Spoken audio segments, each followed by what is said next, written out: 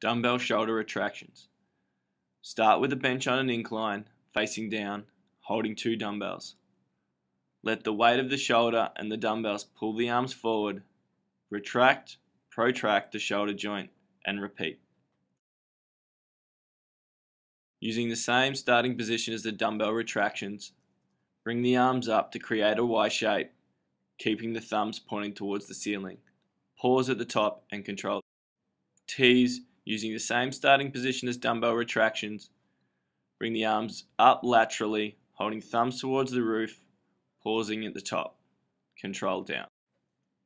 High row with external rotation, same starting position as dumbbell retractions.